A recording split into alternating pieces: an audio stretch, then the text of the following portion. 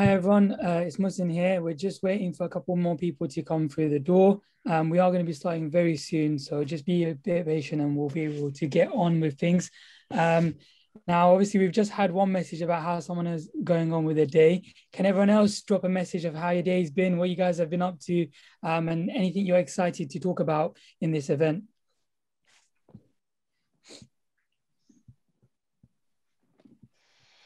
I wonder, does anybody here already know much about Net Carbon Zero or like why people joined? I'm kind of interested. Yeah, same thing, yeah. And also feel free to drop in the chat where you guys are from and how you heard about this event. You know, we'd love to know whether you're from London or from any other part of England, or whether you're from somewhere outside of the UK. It'd be nice to know where you guys are from. So drop it in the chat as well and let us know how you're doing, how your day's been, and we'll be starting very, very soon. Yeah, that's important, especially what part of London people are from, because I'm going to be real. Up until this year, I'm not going to lie, I don't think I knew anybody from outside of London. But this year, I don't know if it's because of Zoom or just me starting my entrepreneurship career. I've been meeting loads of people from Birmingham, Manchester, Lincolnshire, Leicester. So it'll be great to see and hear what areas people are from in the UK, because I'm not gonna lie, I used to think, you know what, London is the city. London is the best city. I used to generally think that. And when I go on articles online and see that people would say London is the #1 tourist attraction, that used to charge my ego. I'd be like, yeah, that's my city. But still, other cities are amazing too. So it'll be great to hear where people are from too. London is not England. You have to remember that. Yeah, it's true. I think people get carried away. They think that London, when people outside of the UK think of the UK, they immediately think of London and Buckingham Palace and think that that represents Britain. But honestly, it's a lot more than that. And there's a lot of other cities that have their own culture and their own history, which is just as important to talk about. But I can see here someone is watching from Tottenham, and they've been having a very chill day. We've had a chill day too. We've been preparing for this for a very long time, and we can't wait to tell you all about the things that we've been doing, as well as tell you guys about Net Carbon Zero and get the discussion going. So if anyone else wants to message on the chat, we're more than happy to read it out, and you can let us know how your day's been going and what you guys are excited to learn about and to hear from us. Yeah, but I'm seeing Karen in the chat that you're from Tottenham. And look, I'm an Arsenal fan, so we all know that Arsenal and Tottenham, they don't get on. So Karen, I want to hear from you. What football team do you support? Because I know some Tottenham people that support Arsenal. I hope you're one of those Tottenham people that support Arsenal. No one in Tottenham supports Tottenham. The funny thing is, I'm a Chelsea fan. I'm a Chelsea fan. So I'm a Chelsea fan. So right. You got Chelsea, you got Tottenham. Oh, she's Man United. That can slide. Let's get back. Okay, hi. Hello, everyone. That was a start, wasn't it? And England are already playing, I think. So I think we're fighting for a competition tonight for people joining. So hello, I'm Anna Rank, and I just wanted to really give a quick introduction this evening. I'm a creative producer at Field and Clay Bradley Studios, and I'm not going to take up a lot of time because I want to hand over to these guys who are already flying. But I just wanted to set the scene a bit about what's happening tonight. So a few months ago, we joined forces with design practice Thomas Matthews to create an installation for the London Festival of Architecture, which is still going on at the minute. And we wanted to try and help the average person on the street understand what net zero carbon actually means. And this came off the back of a statistic that we'd come across that said that 64% of the UK public is unaware of net zero as a concept. And this is at a time when everyone you come across, from pop stars to politicians, from multinationals to startups, is talking about their route to net zero. And it seems really crucial to us that the general public understand what that means, so that we can all understand what our collective role is in reaching it, and we can collectively make informed choices about how we live our lives. So you saw some photos at the beginning of the event of that installation, which is in our London studio, and I'll send some links to that in the chat. It's in the window, so anybody can see it when they're walking past, so do go down and check it out. But that was kind of the starting point for the project, which is the reason why we're here today. And that was because we as a practice wanted to step slightly out of our comfort zone and engage with a completely different audience. Sorry, I've just been spotlighted, which has thrown me. So we collaborated with the brilliant Neil Onions from social enterprise Beyond the Box to bring together a group of talented young content producers from across London. And these 5 content producers who you've been hearing talking a bit already, and you'll meet properly in a minute, were given a brief, and that was to take the information and the content from that installation and create their own content to communicate with their peers, other young people, about what net zero carbon actually means. And they've been working incredibly hard over the last 8 weeks on a response to that brief, and they're going to talk to you about that. So I'll leave that to them. But I just wanted to say a really big thank you to them all for all their work and all the commitment that they've put into this project. It's been a fantastic experience for us as a practice. It's been a huge learning experience for us as well. And I also just wanted to thank Neil for all his hard work behind the scenes. He does some incredible work with young people. And I don't know how many people know about Beyond the Box, but if you don't, then I recommend that you go and check them out. So that's enough from me. I am now going to hand over to our panel for this evening. So Jonas and Musin, over to you. Thank you, Anna. Thank you, Anna. Thank you for the amazing introduction. Everybody, welcome to the event. What is net carbon? Engaging young people in debunking the mystery. I'm excited for this event because we've been thinking about this, as Anna said, for a while now. However, the day is finally here. And I'm here today with an amazing co-host. And trust me, I am privileged to be co-hosting this event with this young man because he's a legend. And I know I'm calling him a young man when he's older than me, but still, he's amazing. I'm going to let him introduce himself before we go to the panel and we explain what the background for the project really was. So Mushin, please tell the people the amazing stuff that you do for us. From one legend to another legend. I'm going to introduce myself. I mean, what an introduction. Jonas, I mean, we're definitely going to go back to you because you're already the legend. So we need an introduction from yourself. But in terms of myself, I'm currently the Deputy Young Mayor for Tower Hamlets. I'm a podcaster, filmmaker, and my podcast has been nominated for a BBC YR award. And I've also worked with ITV, Daily Mirror, and a few other organizations. I'm going to be obviously co-hosting this with Jonas, and we've got a lovely panel which we're going to turn to in a few seconds, but let's switch it back to Jonas. Jonas, do you want to introduce yourself and tell the audience about what you're about and what you do?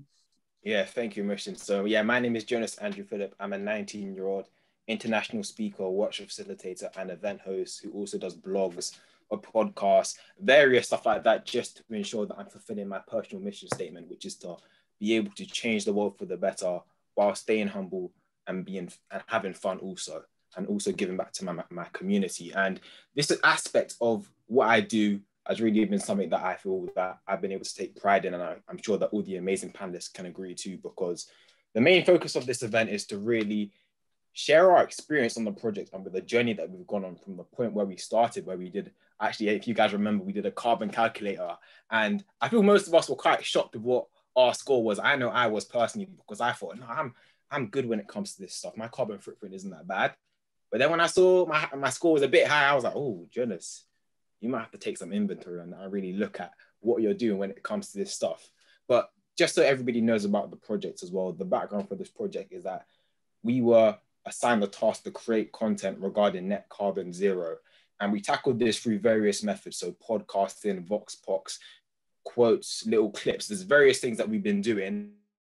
And we're going to talk about that now because everyone in the group has brought amazing value to this. And we're extremely excited to be talking to you guys right now. Now, before I get everyone to introduce themselves, I'm just going to go over some ground rules. So this isn't anything to say, oh yeah, this, that, and the other. I'm not a teacher or anything. Mush is not a teacher or anything. But what we want to say is that there is a question function in the chat down below. So if you have a Q&A for later on when we do a Q&A for you guys, the audience, feel free to ask your questions. This is all about you guys too. And the event is being recorded if you couldn't tell already, so just be mindful of that also. And the content that's been created by the group will be discussed here. And it is also on the Net Zero website. The link is going to be in the chat. Anna's going to post it. But yeah, that's all we have to say on the ground rules. But now I want to open up, and let's start off with Shurin. Could you please give the audience an introduction about yourself and the amazing work that you do. Thank you, Jonas. Hi, everyone. Hope you're all having a good evening. Yeah, my name's Shirin Naveed, and I'm currently studying architecture at the University of Greenwich, going to my final year, but also working as an artist per se. I've recently been awarded UCL Trellis program funding with, yeah, I guess, moving back like into the arts. Like, yeah, I have a background in the arts, moving back into that, with it being informed by architecture. So my interest lies mainly in that intersection between like in art, architecture, and community and public engagement. And I got involved in this project because of Neil, working with him on the People's Pavilion, which is on at Hill East at the moment.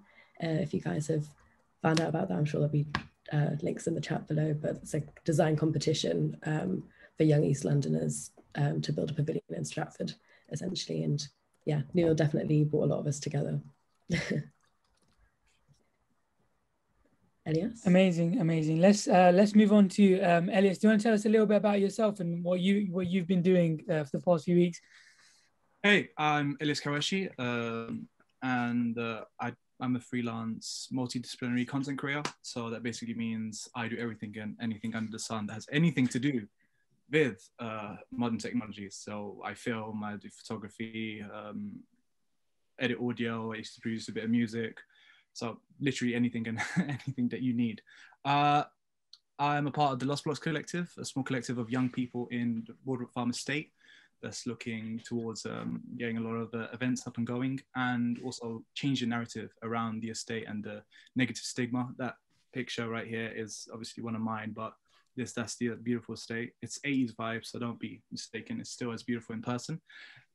Graduated from university 2019, doing from the University of West London, studying music technology and radio broadcasting at the London College of Music campus. And since then, worked on a ton of small projects. I define myself as a podcast producer at heart, mainly because that's essentially the background, but obviously I'd like to get more, build up my presence in that game. Started a couple of small little podcasts, from Last Minute Thinking and Plus and Minus to Last Minute Historians. Done a little bit of work with Represent Radio, a community radio station down in Brixton, awesome, who you should definitely listen to, because it's better to support local than it is to, I don't know, listen to Capital or whatever. But if that's your thing, I think Represent is where you should go to for all the new and up and coming talent, for sure. I've worked with CDR, Create, Define, Release, who really give a platform for young music producers, house, techno, drum and bass, all of that. They host a monthly podcast, like live podcast, which is actually incredible, which I was a part of to record and help push that project. And if you're interested in that kind of stuff, you can take your music down and listen to your music in a club environment. So you get that opportunity to really understand where the pitfalls in your music, or if it just sounds great and it's ready for release. So that it does definitely exciting. But if I look at everything that I'm doing in my life right now, and we talk about our goals and end goals, my goal in the next 5 years is to be a documentary producer and to be one of the biggest in the world. So hopefully in the next 5 years you'll see something of mine on Netflix or Amazon, depending if I actually get the money from them. If not, you'll find it on YouTube. But I definitely wish to be the voice, telling stories and spreading the truths and facts about African culture, because obviously starting with Morocco, my motherland. So I would like to be that. I would like to facilitate that storytelling, and yeah, it's part of my 5-year plan. So fingers crossed. Yes. And I think I've spoken enough. So let's move on to the next one.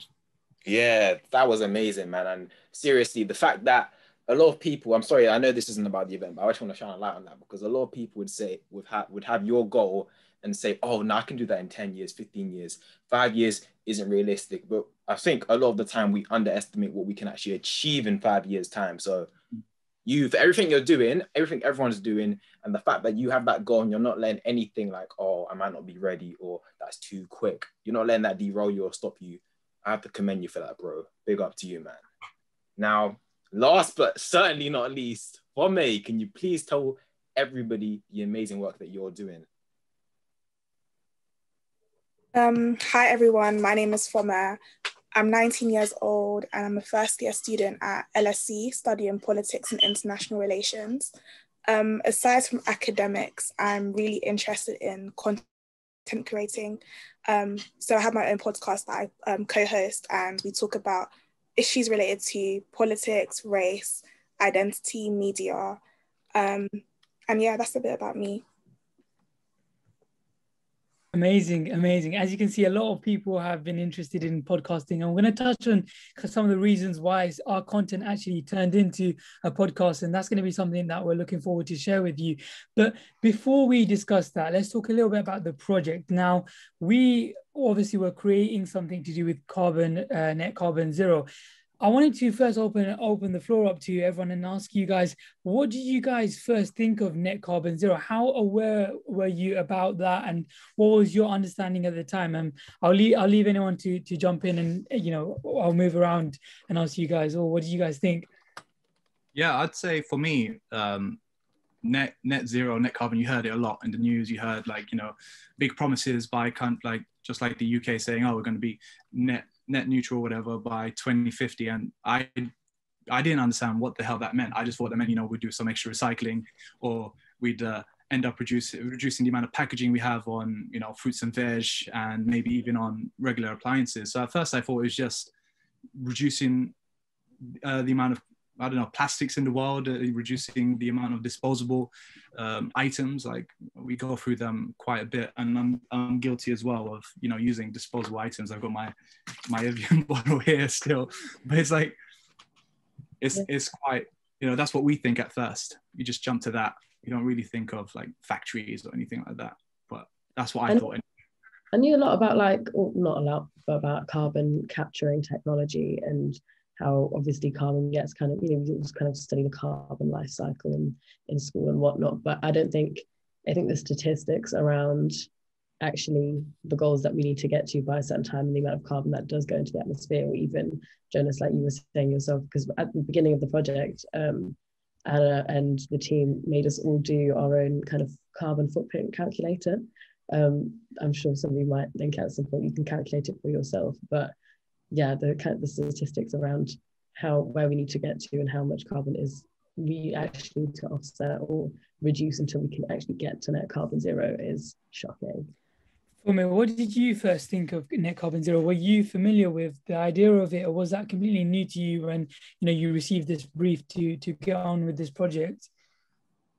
I would say that I was familiar with the term and like the concept, but I only knew like what I knew on the surface level, but through like the project, I guess I was able to understand that it was more than the visible, so like more than plastic pollution, and there was more to it in terms of like what's impacting the environment. Yeah.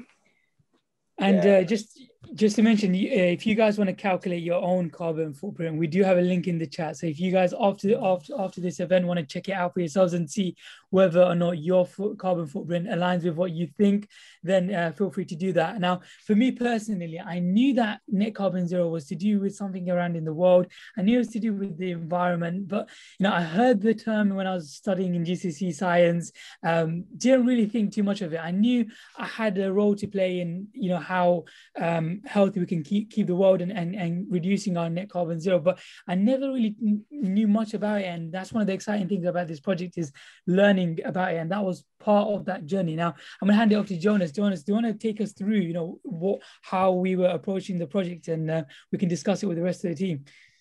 Yeah, so the way we looked at it, I feel personally, in hindsight, we were really looking, and I'm not sure if everybody here has read the book, The 7 Habits of Highly Effective People, but I think habit 2 is begin with the end in mind. So I think the way we approached it was, we were thinking, how do you want this to look in the end? Because that's how you get the most clear view from your objectives and aims on what you really want to achieve. So as most of us said that we do podcasts and stuff like that, but we're all content creators regardless. I feel that we said that we wanted to do podcasts because this is, I'm sorry if this sounds bad, but I think podcasts aren't really difficult to make, because if you can afford a good mic, even if you can't, when I started podcasting personally, I was just recording it off of my computer into my phone using Zoom, which all costs for free, and then I edited it on my own editing platform that Microsoft had ingrained in my computer. So we said, okay, if we all have this common skill of podcasting, it would actually make sense if we put that in here first. And then we thought to ourselves, how are we going to engage the public in these conversations? Because personally, I'm speaking for myself here. I see a lot of people, and there's nothing wrong with this, but a lot of people go and do these public discussions, but it's about stuff like dark skins versus light skins, Nigerians versus Jamaicans, all this kind of stuff, right? So subconsciously in our mind, those things are actually creating divides in certain communities. And there's obviously other topics they talk about, but we thought to ourselves, how are we going to actually make impact? How are we going to go out there to the public while we're creating this content and say, okay, how are we going to engage everyday people that you potentially come across on the streets? So we said, oh, Voxbox would be a good idea for that. And actually, I wanted to say more, but Sharon's got a hand up. So yeah, no, I just to follow on from what you're saying really about that, because I think even just from what we've just said, the conversation that we were having beforehand, and I mean, until we kind of got involved into the project, we've been part of the project as content producers, not necessarily been, you know, employed as climate experts. We haven't necessarily, no, we've all kind of come across it in our respective, like, feels like I've come across it definitely like in architecture. But one thing that we ended up having was this really long discussion and a really great conversation about, it's like one of the first meetings we had where we were on call for about like an hour just discussing our own views on climate and where we personally stand with it. And like a podcast, for example, just as a medium, just opens up that form of conversation. I think that's not some, it's rather than, you know, being thrown, like having content or facts and figures thrown at you, it's just kind of visual content. I think, to almost be able to listen to a conversation, or that's how I felt I learned the most anyways, is through that kind of that conversation. And I think we all thought kind of that podcast was a way to authentically replicate that, as well as then bringing in the other parts of say like the Vox Pops, which I mean, you mentioned that you have your own like personal podcast as well. What kind of things do you think that you were able to bring to the table with your expertise and your background in podcasting? How did you kind of approach this project when we're going about recording a podcast? And I know you could tell us a little bit about how you actually hosting the podcast. Do you want to tell us a little bit about that kind of approach, how you were taking it on, and how you were bringing in that expertise to the table? So I create podcasts with my friends, which is mostly like lighthearted conversations, and I saw it as like an opportunity to, I guess, bring in like conversational skills into this project, as the whole point of the Net Zero podcast was to basically talk about what net zero is to a younger audience and just to like debunk a few myths. So I guess the skills that I brought to this project was mostly like conversation, and also like reaching out to people through messages. So in terms of the podcast, we were putting out a positive message and also an educational message at the same time. So I guess that's what I brought. Yeah. And sorry, Jonas, do you want to go ahead? Yeah, no, go ahead, Mission. Actually, were you going to make a point on that? Because I was just going to ask another question, so feel free to make a point. I mean, I was just going to mention, we're going to come back to the podcast, but apart from the podcast, we also was talking about we also produced a Vox Pop interview, a series of interviews, because as much as it's important for us to have the discussion amongst ourselves and to talk about it, and obviously to talk about it to an already engaged audience, we thought it was important to also ask the general public and get an on-ground response on what they thought net carbon zero was, how much they understood it, and how much they thought it affected their lives and the impact that they thought they had. So we're just gonna, Anna's just gonna present to you guys a little bit of the Vox Pop interviews that we did, and hopefully you guys can enjoy, and we'll bring it back to that.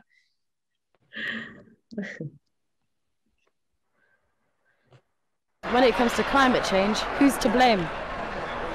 The government, for not informing us about what's going on. It's took young children to shout and scream and say we need to stop all this. So, it's like anything else. When you're young, you're taught one thing. Unless someone tells you it's wrong, you don't know it's wrong.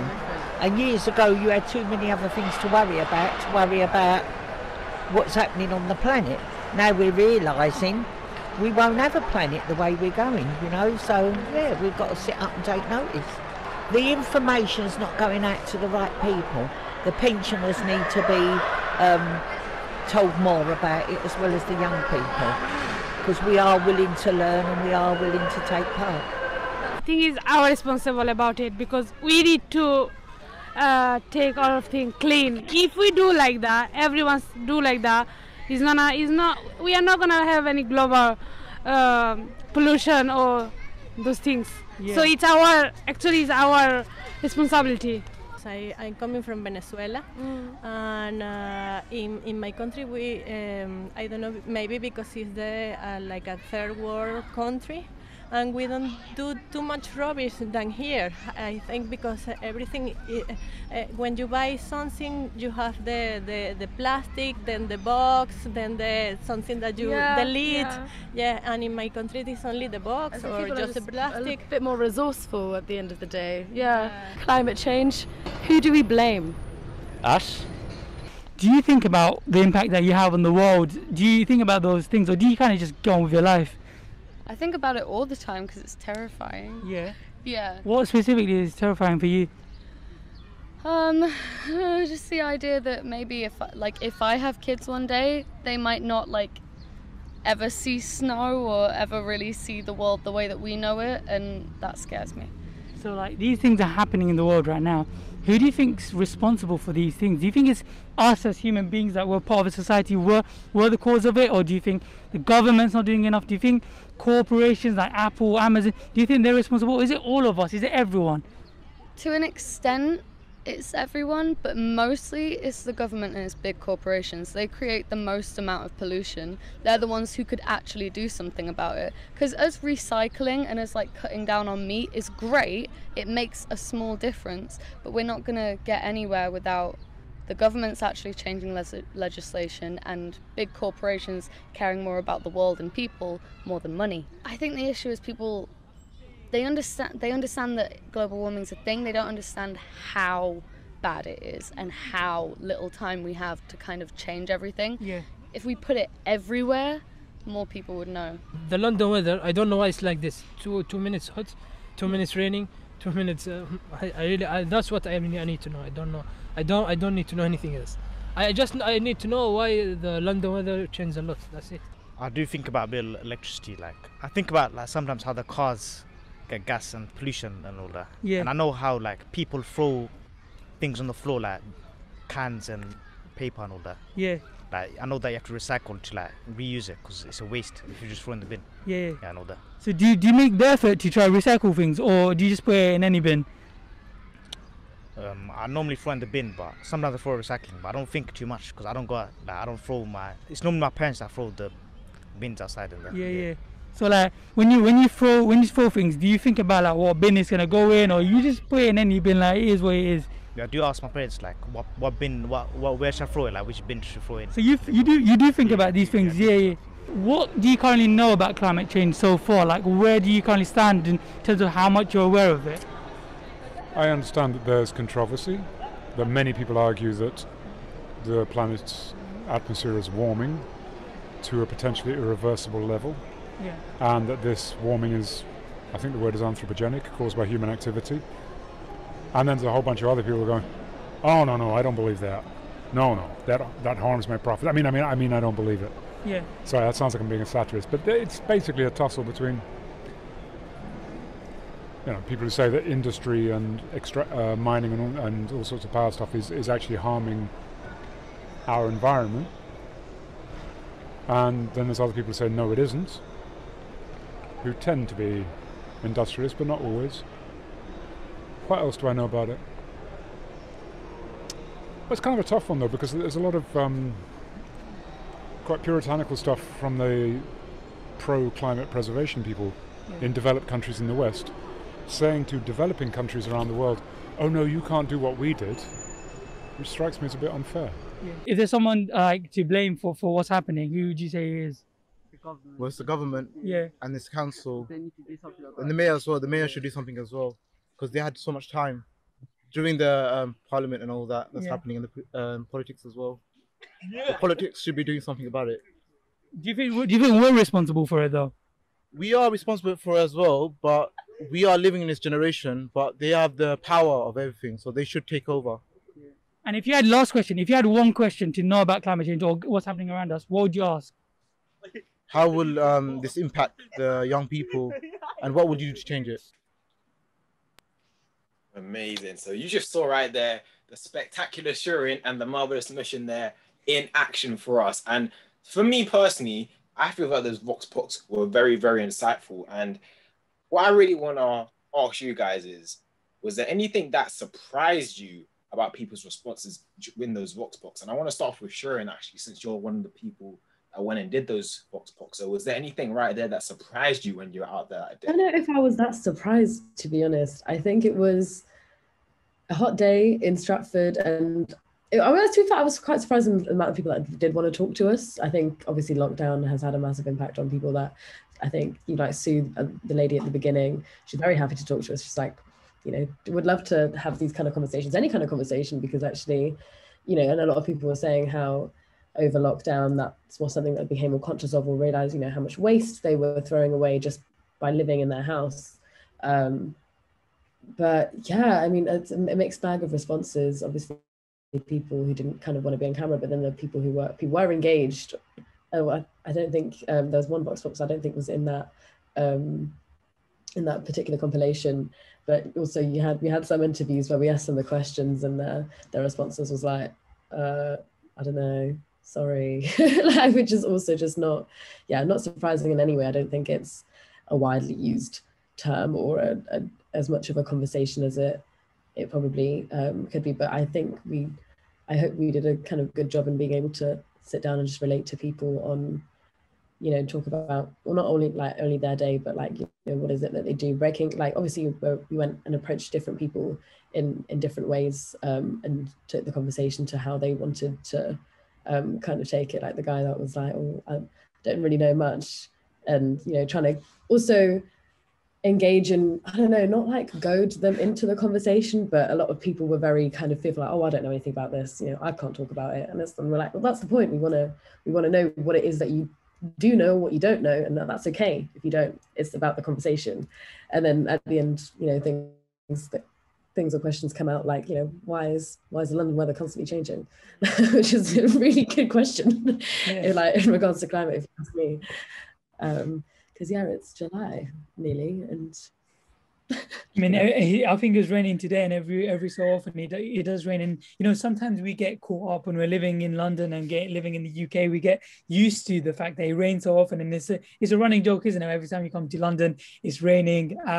But how often do we actually question why it's happening and the kind of science behind why it's happening? And obviously, Sharon, you also mentioned the fact that a lot of people that we spoke to, yourself and I, you know, the ones that we saw in this video are the people that actually engaged. But there was a lot of people that weren't willing to engage or weren't willing to talk about it, or were really confused, or a lot of people actually didn't feel confident enough to speak about it. And even though that was the whole point, for us to genuinely just get an idea of what do you know, even if it's nothing, we still want to hear it. But people felt shy to even talk because of how little they knew about it. So I wanted to open up the floor to you guys. How much do you think the young people currently know about net zero, and what's the kind of landscape like? Are they quite aware of it, or are they familiar with it? Are they like us, or do you think that they're, you know, very educated on the topic? What's it like as young people as yourselves? What's the current landscape? I'd argue that we know more about recycling plastic, or we think we know more about it, than we do know about carbon emissions and how that actually works and how net zero actually works. Because, you know, stuff like recycling, we've been taught that since we were in primary school, in nursery. You know, put the bottles in the green bin, put the stuff that can't be recycled in the normal bin. But as for like net zero, I don't think we truly understand what that means. You know, if most of us have been to university here, or are going to, or whatever the plan is, but we all know those people that had to move into a new flat and had no furniture. So they went down to IKEA and they bought all of this furniture, and then by the end of the 3 years, they end up throwing it out. And what we don't realize is, even if you put that into recycling, is that desk that came from China had to be shipped all the way from China. It took 3 days on a cargo ship. All of the fuel spent getting that there, all of the fuel spent making it, all of the fuel spent bringing it to your house, and you just don't think, oh, wait a minute, that's a lot of CO2 emissions. Or you don't think, oh wow, that's that's a lot of carbon. Or we don't think about it when we go out and eat our food. You know, like the other day I saw Australian beef in the store. I was like, whoa, why is our beef coming all the way from Australia? Think about how much like carbon is being emitted. Just getting that beef alone is quite bad for them, but cows alone, you know, they produce like a ridiculous amount of gas. So it's like just thinking about something like that. Or something. Obviously, I think, Fami, did you cover that in the podcast, which I know is jumping ahead a little bit, but editing some of that as well, there was a kind of conversation around like the access to documentaries that we have now that are kind of like more like worldwide, Seaspiracy, Cowspiracy, you know, and I feel like I did spend probably quite a lot of lockdown watching a lot of documentaries, and especially ones regarding, you know, not just where our waste goes in the UK, but globally, how it's treated and where suffers, you know, the most. There are, you know, literal rivers next to factories in, you know, across the world that, you know, are H&M factories, for example, that where all the microfibers end up in the water of the river, and they tested in like local children's hair for microplastics, and it was all from, they could all trace it, those compounds back to the fabrics that were kind of leaking and had kind of bad practices when it came to like disposal of waste. But it is so cyclical, but it is one of those things that, again, yeah, you kind of don't realize it really does affect every single part. Like, yeah, it's an ecosystem, the world is an ecosystem at the end of the day, but you can't separate it or just be, you know, it's just recycling and that's our bit. Even the one piece of like plastic might not have packaging or something, it's like, this isn't recyclable, but it's plastic. No, it's not the right type of plastic to recycle. It's just, yeah, I can't, sorry, I think I went off topic. Think of like net zero or carbon. We just don't think about carbon. You No, know? I guess it's quite abstract though, like, as not abstract, but unless you're using those specific scientific or like biological terms, it's not, that language, that scientific language isn't made accessible to everyone by any means. Yeah, that's interesting. That's interesting. And for me, I want to bring you into this. So what's your opinions on what we've been talking about so far, especially in the last 2-3 minutes? Yeah, I agree. I'll say like, as a young person, I feel like we know what we've been taught in school and like what our parents tell us. But in terms of like actively researching things along these lines, I guess that's where like people don't really understand what net zero is. So we understand plastic pollution and stuff related to that. But like what Elise was saying about how like we go to like the supermarket and see like beef imported from Australia or from like other regions around the world.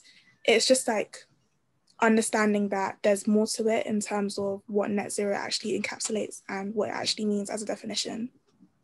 Yeah, that's really interesting as well, man. You guys are bringing fire to this conversation. And they're trying to say young people don't know stuff. What? They're trying to say young people don't know stuff. Maybe should we all give our like take or actually explain what net zero is to maybe some people in the audience that don't know what it is so far? Because I feel like we keep talking about it, but we haven't actually defined it. Yeah, that's it. That's really good actually. Sure, and let's kick off with you actually. So how would you define it as a entity of life? Pretty simply put, net means or translates to kind of like overall, right, as a kind of like prefix. But if we're looking to essentially, like, the whole concept of net carbon zero, reducing ourselves to net carbon zero emissions, is to essentially come to a point where we're not putting out more carbon than we're able to capture or offset in other ways. So we're able to, through various technologies, and this might happen naturally, carbon will be offset in things like rocks or the ocean. They'll kind of take, or like, you know, through plants and trees. We can, you know, things like planting a tree would be a very natural, good way of offsetting carbon, because you're, you know, for however much CO2 emissions you produce, kind of, I guess, that make up for it. I'm trying to use quite simple terms, but yes, there's different ways of offsetting it. But until we kind of reach this net zero where we're not producing more than we can also take away, because currently we're still that balances. Yeah, but there's, you know, the UK or kind of Western powers or countries in the world will offset a lot more carbon than, say, countries in South America who have the most rainforests, but are then kind of responsible for offsetting, like on a worldwide scale anyway. I mean, I'm no climate scientist by any means, but then also it's also mainly those countries where ecosystems are quite fragile that will feel the effects of it more so than us in our kind of, you know, ventilated blocks. Let me hit you guys with a, you know, controversial view on what is net zero, because you do find it quite well, Sharon, but I'd argue that net zero is choosing your demons. And I'll tell you why choosing your demons, because you think, like, I'm not going to eat meat, so that's going to reduce the amount of carbon I produce, right? But you then, you know, drive everywhere in your petrol car. So then you ask the question, like, is driving that petrol car like as bad as eating meat? Or when you think about countries, and you brought up an interesting point of like South America, you know, chopping down the trees. It's interesting because like a lot of the Western world has gone through the Industrial Revolution already, whereas a lot of other countries are still getting through it and, you know, starting off their own industrial revolutions and building their economy. Yeah. And so, well, that's what John was saying in the podcast, right? In the Vox Pop, sorry. Yeah, the kind of the chap at the end that was saying it's all about, you know, the Western countries imposing rules or power. Sorry, just elaborating what you're saying on other countries saying you can't have an industrial revolution because that's bad for the planet, because we've already made that damage, which, yes, true, like environmentally you can't afford it, but also the power dynamics that come into that. And also, sorry, also to follow on from that, I completely agree with you, but then again, it comes down to that question of, is that an individual responsibility, or who's, again, like the question, one of our questions that we asked is climate change, who's to blame? Is that, you know, if it comes down to those choices, obviously, like in terms of like the amount of carbon that is produced, the amount of carbon that's on the individual, your individual consumption, is it, you know, is your philosophy, do you reduce your own personal footprint, or do you lobby for change? For, you know, a lot of people, you know, those Vox Pops blamed it on, you know, the government or government policies, or is it basically, the question being, is it an individual responsibility or a collective responsibility, or both, or like? you answered it, it's both. I'd argue it's both. At the end of the day, it's like you can try so hard to reduce your own, but if you're in a group of, like, say you've got 9 other friends and none of them do anything, you feel like it's not doing anything. Obviously you can lobby with like, you know, the current government or local government and get petitions done so you can actually help curve it in a way, but it's not to feel, you don't want to feel too pessimistic about it either. So we as young people have to be optimistic and make those small changes. You know, they've, you know, like 10 years ago, 20 years ago, recycling was like a myth. Now it's a lot, you know, it's possible. We're doing a lot about it. And just to bring up one point, an interesting point, I always hear this point brought up. When people say we plant more trees, one interesting fact I found is that even when we plant that tree and it absorbs all of that carbon, as soon as we chop that tree down, all of that carbon is then released again. So in the long term of things, we've got to find solutions now. And if we're going to assist the countries that are going through the industrial revolutions, we've got to be able to make those technologies affordable to those countries as well. Because it's all good, high and mighty, us sitting in, you know, in a Western country, in a first world country, saying, yeah, I reduce the amount of plastic I use, or I reduce the amount of CO2 emissions I use, and I'm doing my best. But then you almost feel like a little bit deflated when you see the other half of the world just not really responding in the same way. Yeah, that totally makes sense. And it's very interesting to hear you guys kind of definitions and talking a little bit about you know, who's to blame. Now, for me, I know you led a discussion to do with podcasts and asking that very question of net carbon zero or carbon, when it comes to climate change, who's to blame for all of this? Now, do you want to talk us through the kind of, firstly, the approach and how you went about, preparing for this kind of question? And you had some guests also, and, you were going about hosting it. Do you want to walk us through that approach first, and then leading on to the kind of discussions and the conversations that came out of that podcast? Well, how did the guests respond? What did they say? So in terms of finding guests, I feel like it was quite hard, and I had to be quite like tactical about who I reached out to. So I remember at first I was reaching out to people that had like big followings on Instagram or different social media pages, but in terms of like the responses I was getting, it was mostly like you had to like pay them to talk on these platforms, or there had to be some sort of commission, and they weren't like willing to actually come onto the podcast without any type of like payment. And then I had to like change my strategy and look at people within my network and people locally as well. So that's how I was able to get the free guests onto the podcast. So we had Michael from Little Spoons, who I knew personally. So I was able to reach out to him. And then Seda from Fin and Earth, which was a plastic-free lifestyle store in Hackney, which is within East London, so locally to where I live as well. And then Giuseppe, who also like was in our personal network, who knows Neil. And I guess like reaching out to these people, they had to like fall within a certain category of people who were implementing net zero within their own businesses or their like everyday lives as well, because they had those like expertise and knowledge, and that's what was needed on the podcast. Amazing. And just for you guys watching, I want to give you guys a bit of context of the actual of the podcast. So we're going to just play a reel just to show you guys some of those kind of conversations, and then we'll jump back to Fumi to talk us a little bit more about that.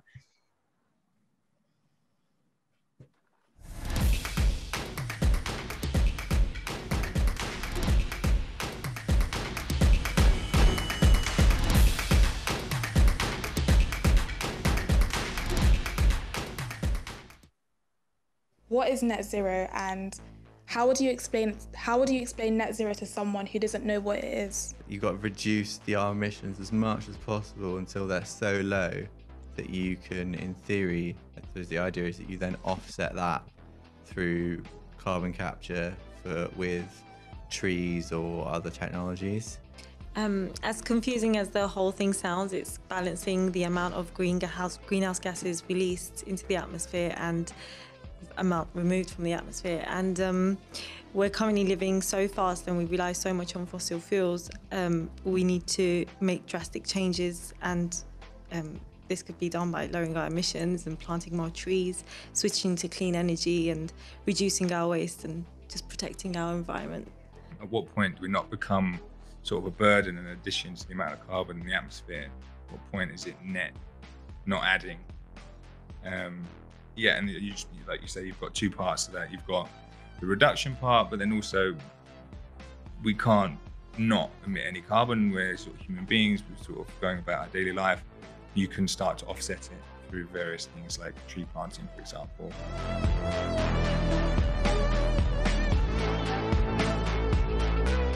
Do you feel like it's right that people should be angry towards these big corporations and governments? Ultimately, yes. But fundamentally, it's human nature. What's made us so successful as a biological species is we're quite a selfish animal.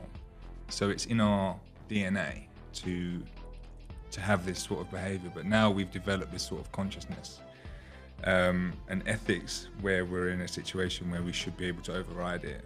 And sadly, I think, that twinned with capitalism and greed has led big corporations with no choice but to go down that path. My argument would say it's kind of not people's fault because it's their fundamental nature. So does that mean that governments are to blame? I would say so. I think they have a responsibility. People ultimately drive that decision by sort of voting in who they want. So we've all got a collective power, right? I wonder whether it's easier to kind of vote and argue for change by the sort of big corporations or governments or whatever than it is to make those decisions yourself.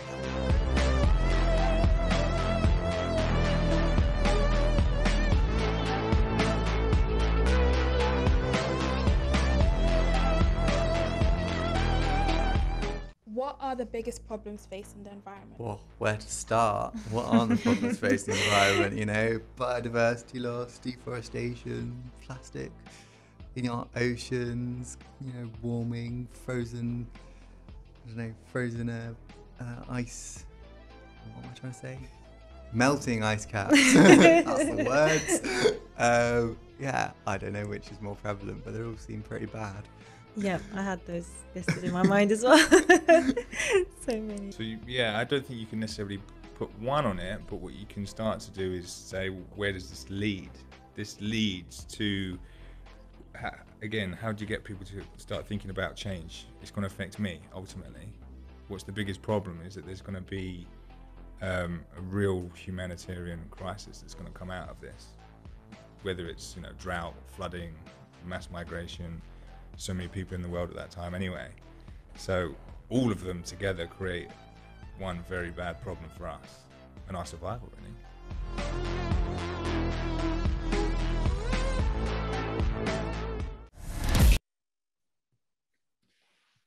And that, ladies and gentlemen, was a bit of our podcast. Now, don't forget that there will be links in the chat for you guys to watch after this event, for you guys to enjoy the content that we've produced and get more of an understanding. Now, and also we've also got a chat feature, a Q&A feature for you guys to ask questions. I can see there's already a couple questions in there.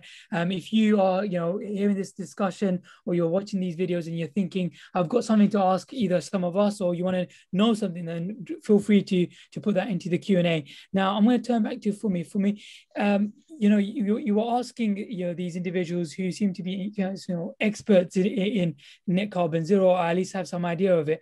How do you think we can get more people that don't usually engage in these kind of discussions, that aren't talking about net carbon zero, other than experts? How do we bring more people to talk about these things and get them engaged? I would say just having conversations, like whether that be a conversation where you're sharing what you know, or just talking it out, whether like you're addressing some of the myths or some of like the crazy things that they've heard. Because even when I was talking to these guests, I didn't really know much about net zero beyond what I've read or what I've seen or heard from like my friends or from different outlets. But talking to them, it also like got the conversation going, and it also like educated me in the long run as well, through them providing their own knowledge. So I guess conversations is where it starts, and that's where you get to keep the topic rolling from here to there and like to different people. Yeah, and you talk about kind of having conversations and speaking to people. Do you think that was kind of one of the main approaches when it came to deciding, right, we want to have a podcast? Because it's important to hold these conversations, hold these discussions, and podcast is one of those beautiful platforms that allow other people to kind of eavesdrop on other people's conversations. And whilst you're listening to a podcast, you're not actually talking, but you are still hearing those conversations and getting those ideas and concepts into people's ears. Do you guys think that that was one of the main reasons for why we chose to do a podcast? Definitely. Definitely. Go first, or do you want me to? Anyone, go ahead. Yeah.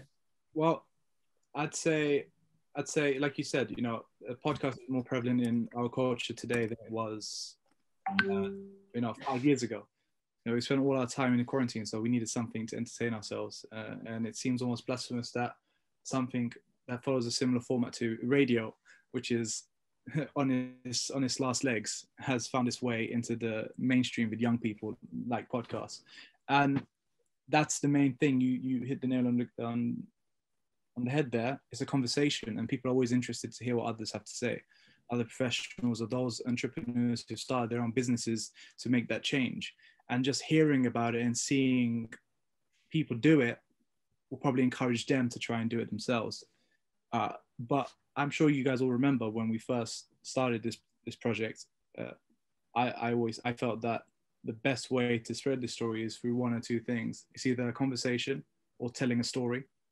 which is like when we started off, it was like either a documentary or it was going to be a podcast. And both of those, especially over the last year we've had, are both very powerful tools to use to really explain what net zero is, and for us to start that conversation and really dive into it. And hopefully in the next 20 years, they'll be having another conversation, trying to figure out how to deal with the next problem. We would have done such a good job. Sharon, what did you think? No, absolutely. I just want to, like, I'm just excited for the podcast to come out now. It's I think still currently in production, but should be getting, Nope. Sending around an email for when it does get released. So keep your eyes peeled. Even after this event, we've got a lot more content kind of coming out beyond this. But yeah, this event kind of just to reflect on that process and how we've been finding it so far, which I do think as well, what is important, or a good way to engage people is through, I think even like Jimmy Field and Craig Bradley Studios actually setting aside, you know, a budget and a project to actually engage with young people who will then teach them about it for one, and kind of have a project centered or focused around something like the installation that you can kind of see behind me, which you can still see as part of the London Festival of Architecture, but to actually open up and have those conversations, which I think, you know, the more, now that they've kind of given us that opportunity to and brought us together to speak about it, we're here, you know, talking on an online panel. Hopefully maybe other people will take something that they've learned from this and hold that in conversation the next time they talk. And I know that I'll definitely be bringing this up a lot more in conversation. And I think when you learn vocabulary for certain topics like this, you feel like, you're able to talk about them more. So I feel like now I feel a lot more confident to be able to go out and speak to my friends and tell them, you know, this is what net carbon zero means, and these are the conversations that we should be having. And I don't know, it's completely a domino effect, I think. Yeah, and talking of content to come, Sharon, you've been, you know, producing a zine, and that's yet to be published. And obviously, I know Jonas has been working on some social media content as well. Sharon, do you want to just give us a bit of a hint and an idea of what's to come? And obviously, all the content we produce, just a reminder, it's going to be in the link in our chat, and there's obviously more content to continue. So keep an eye out on that link, and you know, update it in a few weeks' time, and you'll see even more content coming out. So Sharon, do you want to walk us through a little bit about that zine that you were making and what's to come? So I guess my background is more definitely in the visual kind of arts or graphics. Do a bit of freelance graphic design, and I've always had a few experiences of making zines. But I think when we first got given the brief, it was very much I don't know, because at that point whether we were working collectively on one whole project together or if we were all splitting up and kind of doing our own tasks. And coming from as well an architectural background, one thing that, you know, it kind of started off as something else at first. I was thinking about maybe also doing kind of an informative resource for architecture students, or like, that is one thing that I know that we definitely come across within architectural education is, you know, sustainability and local material sourcing, etc. But I don't think, because it's such a kind of self-led course, there's not a set, and because obviously all the legislation and everything is constantly changing, we've never had, like, I don't know, one thing I've just missed is kind of like a set kind of teaching on, you know, this is what net carbon is, and relating the environment specifically and understanding those concepts to the built environment, and making, you know, I mean, there are a lot of resources out there now, which I've been informed by now through kind of Anna, but kind of making that information a bit more accessible, but also in like a visual sense. So the zine is essentially documenting parts of the projects that we've done so far, some kind of quotes of the Vox Pops, and putting those conversations out, as well as parts of the podcast interview kind of in a written form. But as well as that, we've got statistics, facts, figures, and then like a kind of climate dictionary with a bunch of definitions for some of these kind of pop-up words that you hear all the time, like, you know, 1.5 degrees, what does that mean? Where does that come from? And 2050, where does number 2050 come from? So 2050 is the year by which we need to have all our carbon emissions below net zero in order for our planet to not heat up to or over 1.5 degrees Celsius, because that's when things like major, disasters will happen. I think another statistic is by 2050 there'll be more plastic in the ocean than fish. So a bunch of kind of facts, statistics, and also helpful links and kind of wayfinders for you to potentially, could help you consider your decisions or find out more information about how you can get involved in things that you can do on an individual level anyway, or even, organizations that you might want to think could be a part of to help you on your journey to reduce your net carbon zero, hopefully. I know I've been thinking about that a lot. Yeah, I'm doing that one, but that's true. I think that's crazy. What you just said there, Sharon, is crazy. By 2050, there'll be more plastic in the ocean than fish. That's why I don't eat fish anymore, guys. It's mad though, isn't it? It's mad. I think, I'm sorry, I need to mention this, but I remember when Happy Feet was the second film I ever watched in cinema, right? Second film, right? This film, I remember the key, it's about, obviously, Mumbles, a tap dancing penguin. That's what it's mainly about, right? But there's other elements within that film. And something that I always remember is, I don't know, has anyone here watched the film as well? Just to gauge. Cool, yeah. Do you guys remember that penguin who had, there's people, when you get a bunch of beer, right? And it's in that plastic thing to hold it together. There was a penguin with it around its neck. Do you guys remember that? Yeah. Yeah. Stuff like that is generally happening to our animals. I thought your generally was the overfishing around the Antarctic, and the amount of consumption of fish that we have in the world right now is actually out of control. Especially, I think it's especially in the West, in Europe, America, and China. It's like we probably eat more fish than there is fish going to be left. Yeah, man. And we're destroying habitats on a daily basis. The coral has no time to recover, and we always underestimate how much carbon that the sea actually absorbs. When you think about all of that coral, all of the seaweed, everything under there, all that life, it's absorbing quite a bit of CO2 as well. I think sorry, I'm just thinking about that. It really does.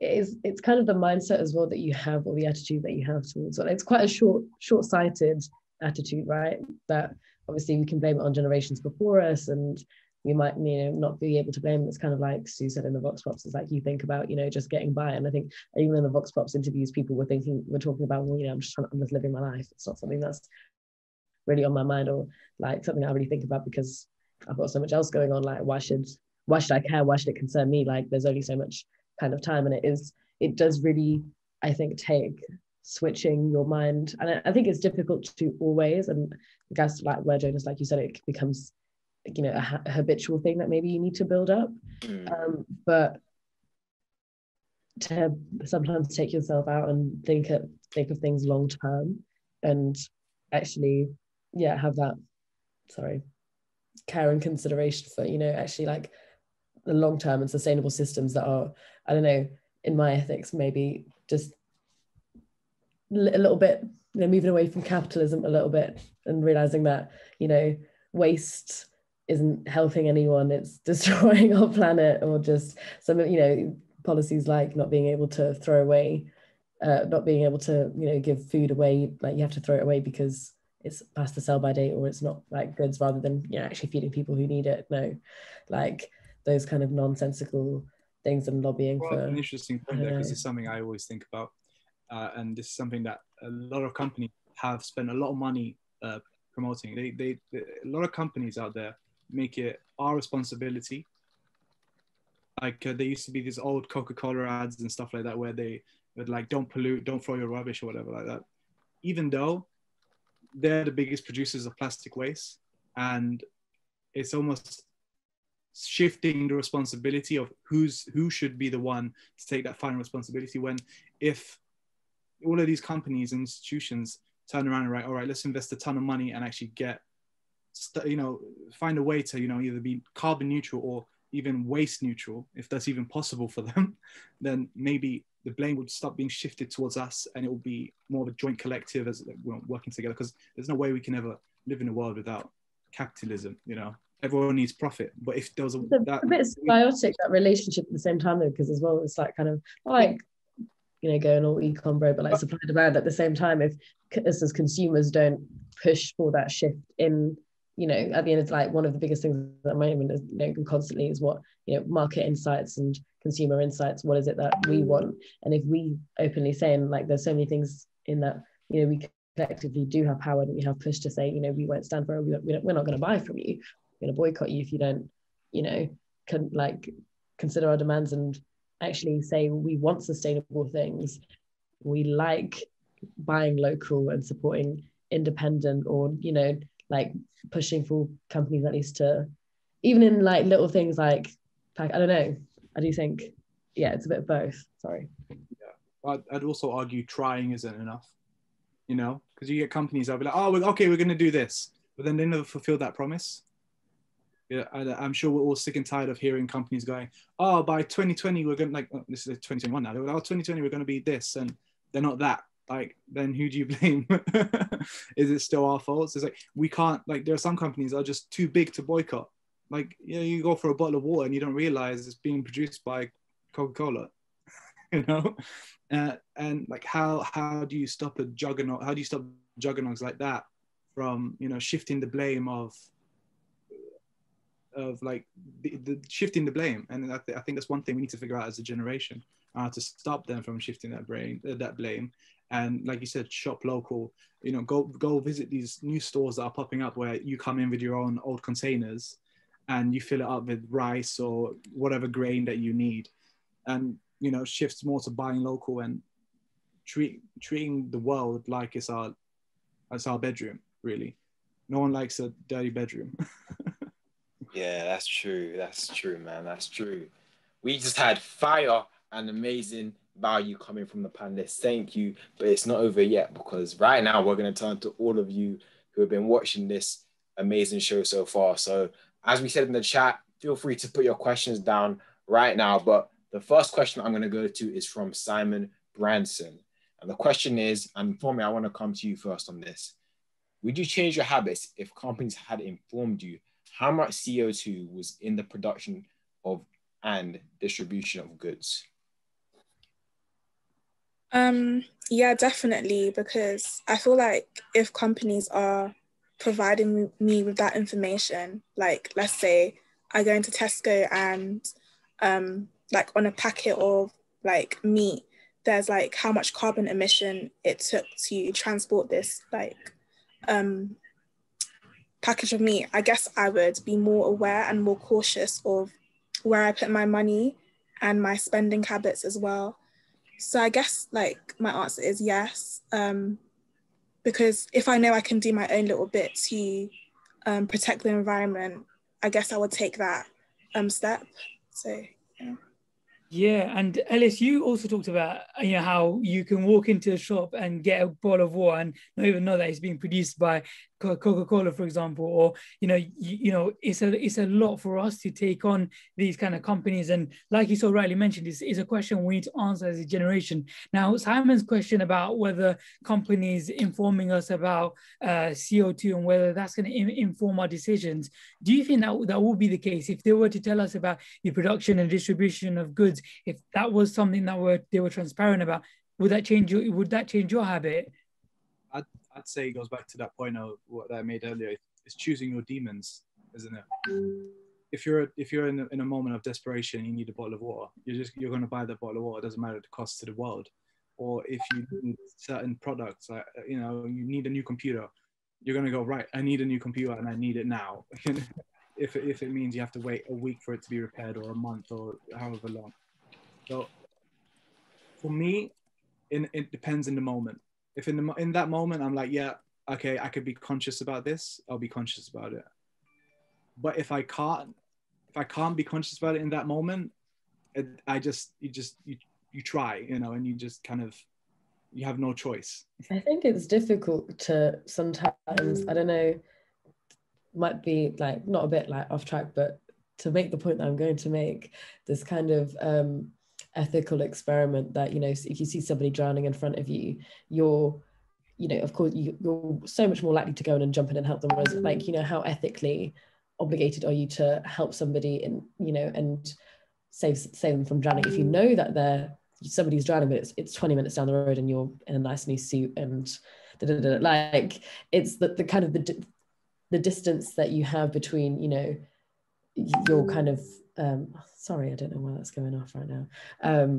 The distance that you have between the choices that you need to make, essentially, it's really difficult to keep in mind when you're buying these things at your convenience, or, you know, you've got your needs that you obviously are prioritizing at the, like, to think about the expense of, like, of who those things and those commodities are coming.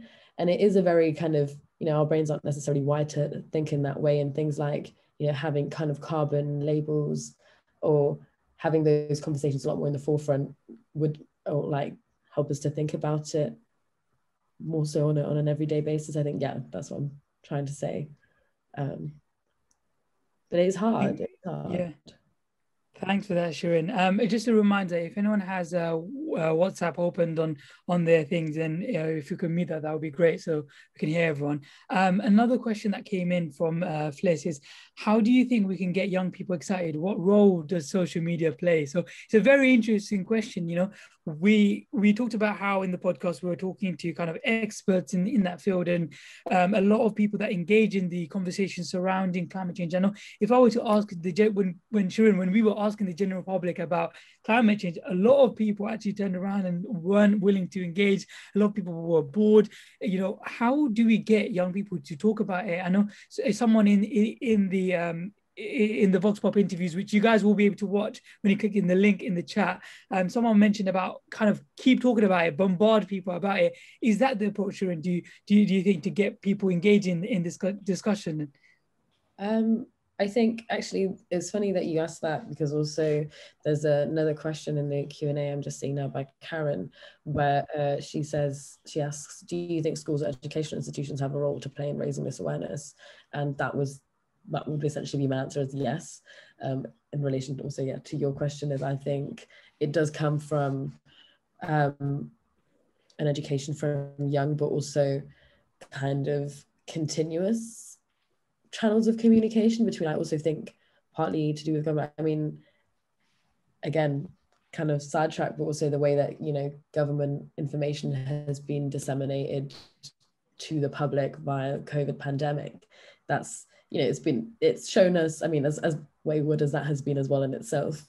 Again, we will go through different channels of like media to understand those things, but it's also shown that it can be done. And, you know, if there are, you know, policy changes or big decisions that, okay, now we start like, how does that information get from, you know, government to the public anyway? Like, the everyday person doesn't look at policy changes, or, you know, I don't think the amount of things that we can recycle has changed in however many years, whereas, you know, in Japan they have to recycle everything in 16 different ways, and you have to do it all at home. Like, and it's very much a cultural thing as well, I think. But I do think that education should come early and be kind of, I don't know, at least, have channels of communication like media that we know that we are reliable, that we can go to for updates. I think that's I'm still trying to figure that one out as well, I think.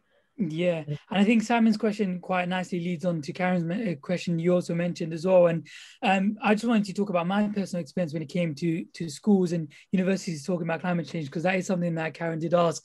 I feel as though when I was in school and we talked about climate change, it was in a classroom environment. Sometimes it was from a scientific perspective when we were learning about it. That's how I learned about it. But if it was in like a type of PSHE type of format, a lot of the times it wasn't a conversation. It was a talking at the students, kind of telling them, sometimes informing, but a lot of the times it was teachers speaking at the students. And I think that's one of the problems. Is one of the things that I believe in is that the teacher and student relationship, it should have more flexibility in holding discussions and holding debates. And a lot of the times we suppress students from having opinions and having voices in schools, because we think that, you know, obviously we might get in trouble for voicing our opinions, but those are the things that we need to talk about, and those are the things that we need to get out. We need to get more students and more young people, you know, even asking things that, you know, you wouldn't expect from them, because that's how we develop and how we learn. And even making comments that, you know, might not be the best comments, but again, it's about debunking and understanding where people are coming from. And even if someone says something wrong, it's an opportunity to be corrected. And I think, facilitating more of a discussion, allowing it to be a conversation in schools and promoting debate and differences in ideas is one of the ways that we can actually get young people to talk about these discussions without feeling like they're going to be suppressed, without feeling like their voices are going to be affected, or whether or not their credibility is going to be affected or not. And that's one of the things that we really wanted to get across with our podcast, is giving us as content producers the freedom and the opportunity to create content in a way that we wanted to. And that's one of the amazing things that FCB and Beyond the Box have allowed us to do, is not prescribing how it should be done and telling us, when it came to the podcasting and when it came to the zine and the Vox Pop interviews, these are ideas that came from us as a panel and came from us as content producers. We weren't told to do these things because it's important that young people are behind the decisions that are being made if it's targeting young people. So on that point, I wanted to bring it to you, Ellis. How do you think that we can get more people engaged? Do you think it's also about having those conversations, or is there another way that we can go about this? To that question earlier about social media and Yeah. schools and the place it plays, just to bring that up again, it's what one thing we need to think about is how do we make this stuff a habit? How do you make recycling a habit? How do we make net zero, being conscious about your net carbon, a habit? And this reminds me of a TikTok I saw not too long ago. And the question was, what looks cool if you're rich, but like bad if you're poor? And the response was sustainability, which is like really interesting, because like for like a lot of rich people, they're wearing, like you see Kanye West wearing a hoodie that was worth £1,500 or something ridiculous like that, but it's all ripped up and stuff like that. But you see someone who might not have the same value as Kanye and see him with a ripped up top, and you think, he's homeless, or he's this, or he's that. So we obviously need to find that middle ground and a way of like respecting it and making it more popular with young people. Because if you don't make something popular with young people, they're not going to do it. We're seeing it a lot with clothes and vintage. We see people wearing like 80s and 90s vibes, 70s vibes, but then we see corporations jump along at H&M and making vintage clothes. So it's like it's we're trying to resolve this problem ourselves, but then big companies come along and see, I can see profit to be made here. So I think to really get young people through social media, it's making it a cool thing, making it a cool habit. And that's the only way we're going to get through to our generation and the generation coming up, because they like following trends. You make it a trend. Quite pessimistic that that's not all that it is that we want to do, but I know what you're saying. I think there's varying levels of engagement across our age group, but I think as well acknowledging the levels of access and the hindrances that certain demographics or people might have to be able to access those conversations. Because again, it's even this isn't quite a complete slander. I don't know if anybody's been seeing or keeping up with the recent Extinction Rebellion protests in London, which obviously aren't reported on very much so at the moment, but also the kind of majority, unsurprisingly I think, because of obviously the demographic of the UK, but it's very much more kind of seen as a white or middle class movement. And there's so many kind of intersectional conversations that you can have with this as to why certain people are left out from that conversation, but that's that. I think that the only way that we're going to genuinely be able to make change and reach people is if it is popular, or if it's that information is made accessible to the right to everybody, and understanding those boundaries between, or as to why certain people might not engage with that conversation at all. 100%. We've got just under 10 minutes to wrap up, and we will kind of bring things to a close. But we've got two quick questions we wanted to ask. So, Jonas, do you want to quickly talk us through the questions that we've got in from Daniela and Nabila about companies and the communications surrounding that, and then we'll wrap up. Of course. So, guys, one of the final questions we have is from Daniela. Thank you for your question, Daniela. And the question is, how do you think that the recent changes by companies have been in order to reduce carbon emissions? For example, electric cars and stuff like that. So, Fome, I want to come to you first. What's your opinion on this? I would say recently companies have been making efforts to actually like tackle carbon emissions, and I feel like them being in the limelight has also been beneficial, showing that they're making progress and also encouraging us as consumers to make changes in our everyday lives. Like with the push for electric cars, I guess you can see like a change in how people are also like shopping and what they're shopping for in terms of vehicles and how they're using transport too. So I guess them taking accountability and responsibility is like something that is good and is the way forward as well. Yeah, and just to kind of to bounce off of that, Shireen, you know, one of the questions that Nabila was asking about this is there conversation happening between big companies and the youth, you know, so surrounding what they're doing to be more corporate social, around corporate social responsibility? Is that kind of conversation happening? And you know, is that something that if it's not happening, we could get a protest or a petition going? I've been actually started to have a look around that for the zine, as well as to, you know, how is it that you can actually get involved, or what is that channel of communication. I haven't found like a particular, or like a one kind of go-to in any way. I think there's a lot of kind of local actions. I think it takes sometimes a bit of like a Google, like, you know, what part of London, or like the UK kind of green, or like Facebook groups and things, or writing to those companies yourselves. But I think it's a really good point. I think there is so much still to be done. Different societies, I know with existed with people, a lot of people that I know that go to different unis.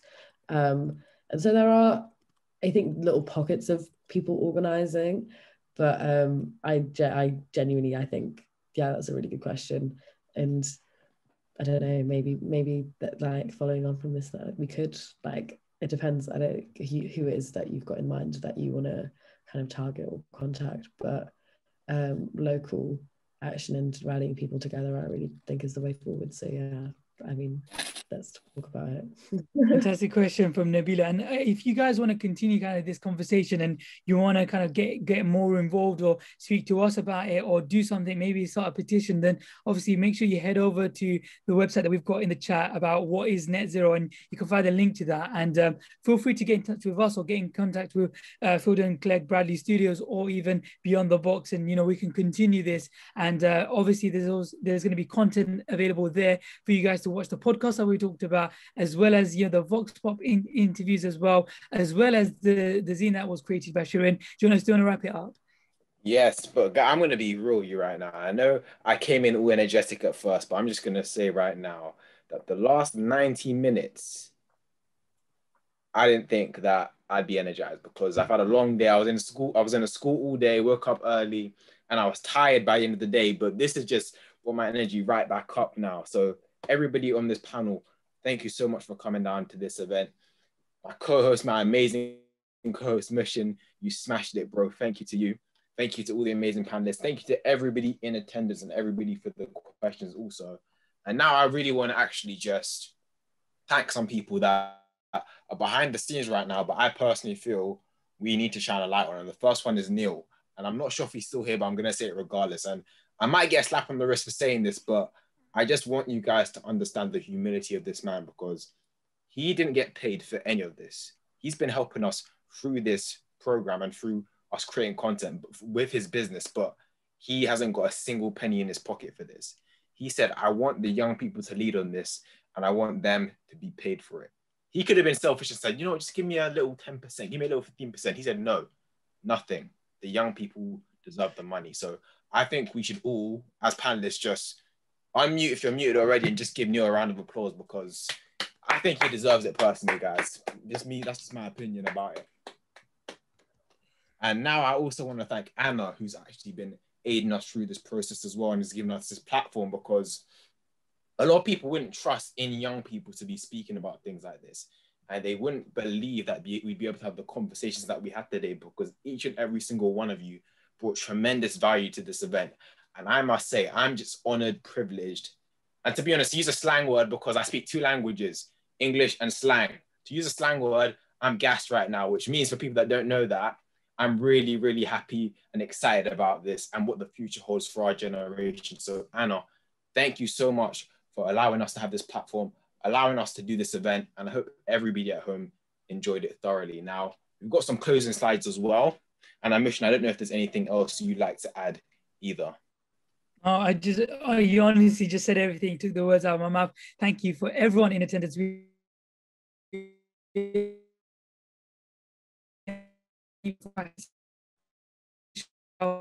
How much of a big issue this is, and it's not just a London issue, it's a UK issue, it's an international global issue, and it's something that we want to make sure that we continue after this event. And like I mentioned so often, that everything's going to be available, and you guys can continue watching and engaging in this, and let this be an opportunity for us to talk about climate change.